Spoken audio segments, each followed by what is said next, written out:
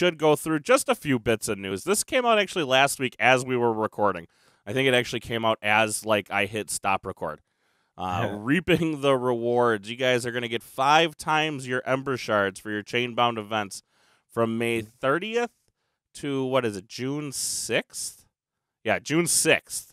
So 5 times. Does that include your guys'? No, it won't include the Vault Tour, will it? Oh, what a bummer.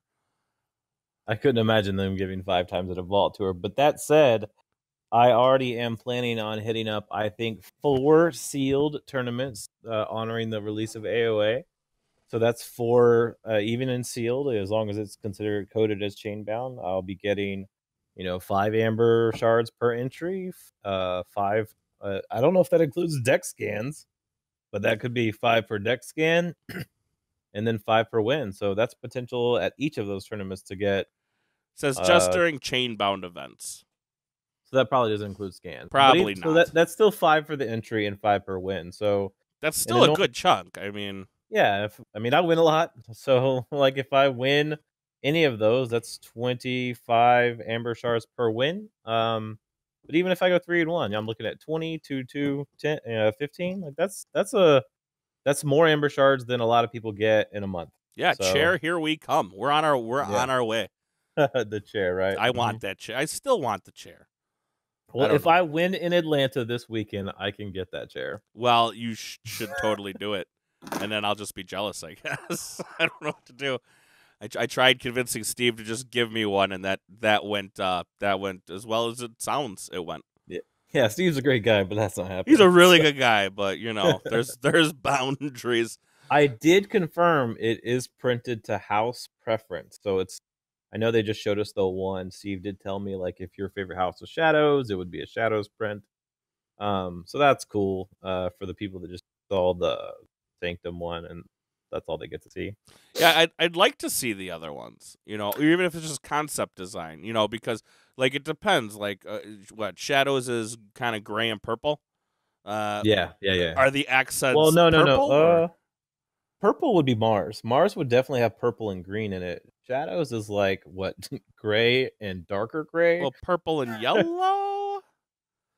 It's got the purple rim. It's probably more like you see all the pictures with the thieves on them, like Urchin, like that's color scheme.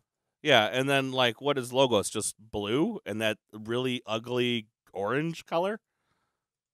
Yeah, I would want to see one before I'm like, that's the one I want, because then all of a sudden you're like, oh, that's an ugly ass chair, and now it sits in my living room or wherever. Well, and then what about this black and hot pink? Like that's what it is, right?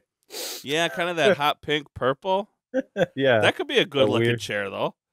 Depends on preference. I guess I actually could see that more than the logos, the orangish color. Yeah, that orange color is just god awful. Looks good on a card. I don't know how it'd look on a chair.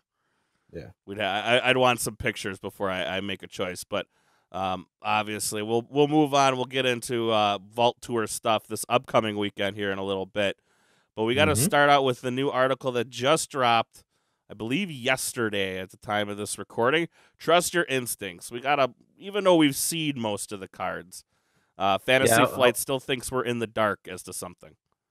Yeah, I don't think there's anything necessarily super that stuck out as that I hadn't seen. Although there was one card that I think blew some people's minds because I got messaged it a couple times throughout the day, and that's Memory Chip. So we hadn't seen that, and that is. So I'm a huge Library of the Damned fan. It might still be my favorite card. I think my favorite card is Battlefleet by default because that's my favorite deck. Has 3 of them in Key Abduction, so I kind of have to love that card. But Library of the Damned is probably way high up on my list, top 10 cards. And this is better. You have a Library of the Damned that is immune to Nexus and remote access. That's just amazing. Yeah, you just kind of got to blow it up. So for those of you wondering, Memory Chip is an artifact item. After you choose a Logos as your active house, you just archive a card. Yeah. Like, no questions asked. Just do it.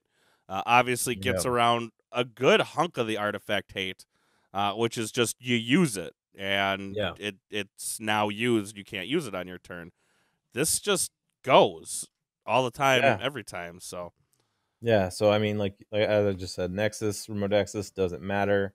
Yes, they can still poltergeist it, but I mean, a lot of decks are gonna have better targets for poltergeist because they actually want to get a use effect. Here they would just be destroying it. So Yeah. Memory Trip is going to be tops of my list of cards I've already seen in AOA that I am super excited to get in and play with.